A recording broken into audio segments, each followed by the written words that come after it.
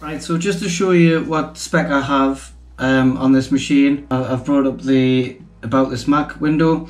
So it says macOS High Sierra. 2010 model won't update anymore, so I can't get Mojave or anything that's going to come after that unless I kind of do something called a Hackintosh and use a patching tool. It has 8 gigs of memory, 1066 megahertz of DDR3. Now it originally came with 4 gig and I upgraded it years ago. It did help back then, but now it's kind of struggling to help with my coursework. It's starting to crash when I'm using like huge documents on InDesign. Apple says that you can't upgrade it to 16 gig, but you actually can, as long as you make sure that you definitely get 1066 megahertz speed. And then I'll just show you the memory part there. There we are, so it says 8 gigs installed. So there's a few things wrong with my MacBook, but it has been a really good daily driver. It's nearly 10 years old and it's still working. I've used this to DJ with, I've used this to do 2 years of uni work with. It is a bit slow and cumbersome and it's definitely heavy, but it's still, I would highly recommend Mac, even though they're so expensive right now. And there is issues with the thermal throttling, which is why I'm kind of doing this video.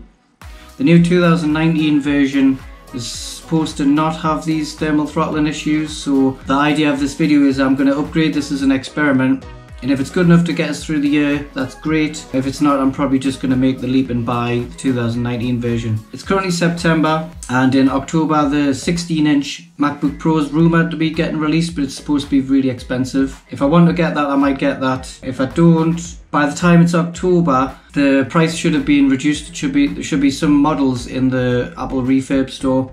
So the Apple Refurb store will probably give us a saving of about £350, whereas my student discount is only around about 100. That's like one option I could take. Anyway, I'll get back into the video and I'll start the actual upgrade. So the things that I'm upgrading on this machine are, first of all, the battery, definitely the RAM. Probably the best thing you can do to any kind of upgrade and the best value is to upgrade the RAM first. RAM and processor are probably the most effective things that are going to speed up your machine. I'm going to put an SSD in there. It's just the same size as the one that it originally came, which it's a 250 gig SSD. I've got this Caddy, which means I can take out the optical drive. I'll put this inside, and then inside this little Caddy I'll put the old hard drive that's in here. So I could upgrade again further by getting another SSD and having that as secondary storage as well as an operating system disk, but I'm not going to do that just yet. And then the battery's here as well. So you will need like a decent toolkit to do this. You'll need like really small Phillips head screwdriver, you need a torque, and if you are changing the battery you'll need another type of screwdriver, but luckily it actually came with the battery itself. But this little thing's done us justice over the years as well. I've got like a couple of different sets, but it's mainly the torque that you're looking for. Like I said, if you're getting the battery upgrade, keep that in mind that you will need this third tool. Luckily it came with this one, but I'm not sure if there is any out there that don't. I'll show you the box just in case. That's the box. It was just one of the Amazon choices. Same for the Caddy. The SSD, I got a smaller one because the choice was a 500 gig. So I saved about £30 by like reducing it because it's not really that necessary for me right now. And then this RAM is Time Tech. For the 2010 one, don't slip up and try and get the brand Crucial, because the brand Crucial don't do the 1066 megahertz. They do 1600, so they do 1600 megahertz. It won't work unless you have correct speed that matches your machine. So I'll get into it, I'll shut this down and make a start. Okay, so on to the upgrading part of the video. Definitely get some kind of towel, tea towel, something that's going to protect the surface of your desk and your laptop. You definitely need your tools at hand, and it's probably a good idea to have some kind of cup to put your screws in, somewhere safe where they're not going to roll off. Make a diagram to where things go, or you can kind of just put the screws like next to the holes that they go in anyway. So I'm going to get into it and I'm going to undo these and take off the bottom of the unibody. Make sure that your machine isn't plugged in. I'm just going to lay them on the table in like the same pattern as the way they've came out, because you'll see that the first 3 from the right are like tall screws, and then this little one on the left is a shorter one. I might even speed this bit up in case it's like really not interesting. This is the insides of my MacBook Pro. The RAM's nicely easy accessible on these models, the battery's easy accessible, the hard drive is, and the optical drive is. The first thing I'm going to do is disconnect the battery. Like I was saying earlier, if you have a battery kit, you should get a different kind of screwdriver which only has like 3, so it's like a Y-shape head. That'll be for these battery screws. So if you're not replacing the battery, you may not have this tool. Here we are, so that was easy enough. That's the battery out. Just going to set that aside.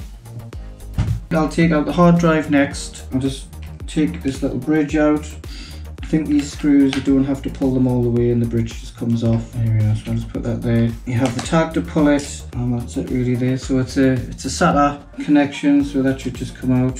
There we are. And you also need to make sure that you keep these little things that are attached to your hard drive so that it mounts back into the bridge and back into this little section here. So the screwdriver that came with my battery set, the torque is actually too small for the hard drive pieces, so I will have to actually use my toolkit that I've already bought. There we go, that's coming out. So here's my SSD.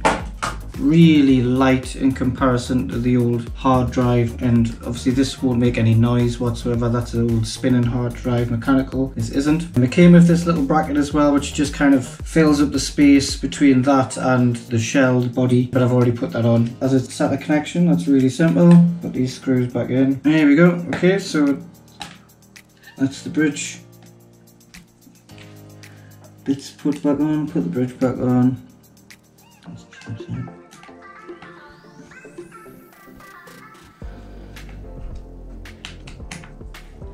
So that's the hard drive installed.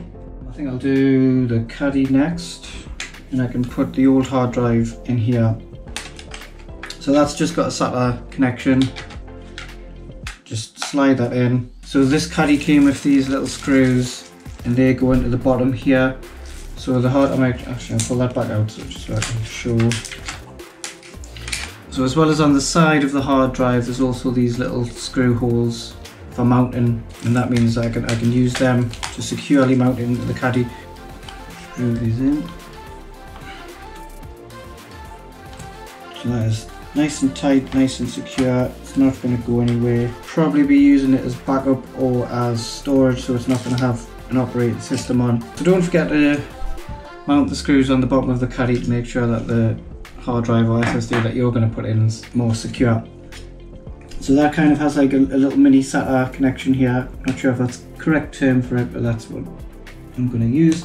Okay, so this little thing, which is either, I think it's the Bluetooth or it's the Wi-Fi. You've got to loosen this up a little bit to get the Caddy to fit underneath. And it screws a bit like that. Pressure. That lifts up, and then this slides underneath. Get the SATA in, and that slides there. That's a bit more snug. That's in probably now. I'll put this screw back in.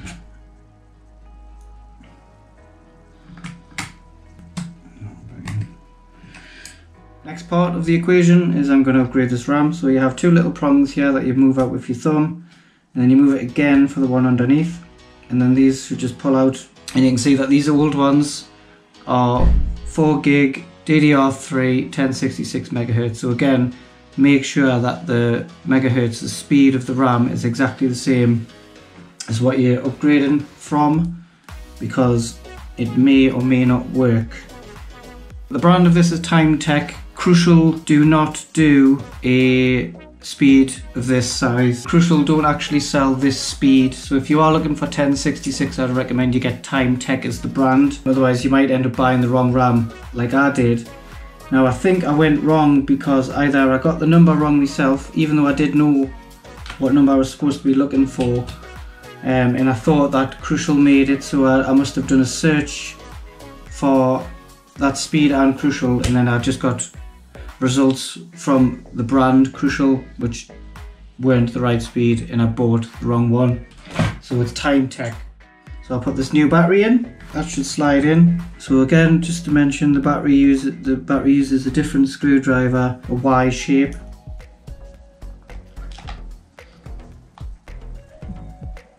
And I'll reconnect the battery. And there we are. So that's everything back in. So I'll put this on. The next stage is to add an operating system. So I don't know if you can see there, but I have Mojave fully installed on my SSD.